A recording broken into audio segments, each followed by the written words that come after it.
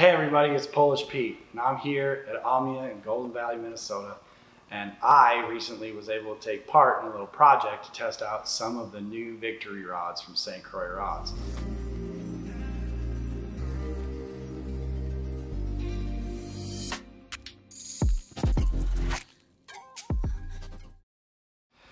I actually got to fish with almost every one of the original grade 8, and I found them to be the leaders as far as price point goes. It's killer rod lineup, some insanely cool technologies in the rods, but this particular rod right here was a prototype at the time, but it's actually going to be available to all of you now.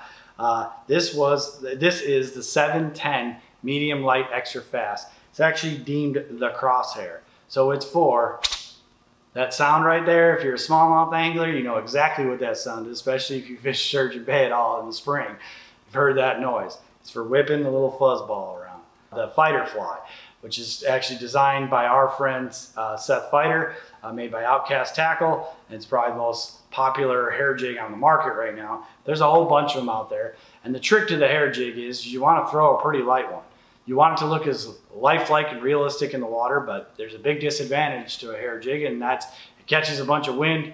It's very light, so you can't cast it very far. So this particular rod was designed to master that technique, and I'll tell you, it's been a home run. I've only got a little bit of time on the water with this particular model myself. It's been a little bit of a crazy year for me so far here at Omnia. So actually one of our buyers and one of our associates in the warehouse there, Nick Mraz and Jacob Rose, took this rod up to Mille Lacs, and they actually didn't want to give it back to me. They were throwing the hair jig on it, and it absolutely launches the thing. I actually got a chance to go out and use it myself a couple times, and I found a little different technique I found it to be a superstar for, and that happens to be this little morsel here. This is one of the most popular baits on planet Earth right now. This is actually the dark sleeper. And you actually fish these little ones a lot like you fish a small, like 2.5-inch tube bait. You need to cast these really far, get it down to the bottom, and actually drag it and put as little action in it as possible. This rod absolutely launches a little 1/4 ounce dark sleeper a mile, and you can get that bottom contact with it. And my favorite part of this rod is because of the handle design, I can get away with fishing a larger spinning reel. I can finesse fish with a power fishing spinning reel.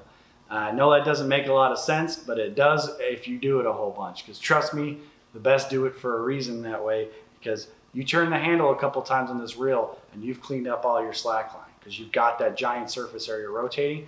But typically a giant spinning reel like this knocks the balance off of a reel, makes it feel really heavy. But I got this 710 rod, and I'm actually holding this rod up above the reel seat, and it makes it feel super light. It gives all it helps you pay attention to how nice this blank is. It's actually a blend of two of St. Croix's most popular carbon fibers, one of them being their SE6 carbon fiber, and it's super sensitive and it's light. And now I'm not feeling all this weight back here. I'm actually paying attention to what's going on in the front half of this rod. And I've got the leverage to fight a fish. I can have a big reel on it, that I've got a large surface area for my drag, no line issues because my line management's way better, and I can pick up any of that slack line or loops from a long cast out there in a split second. So if you're looking to get out there and try and throw a hair jig as far as you can and be competitive throwing the fuzzball around, I think this is the ultimate weapon I've picked up yet, period, on the market, no matter the price point, for throwing the hair jig.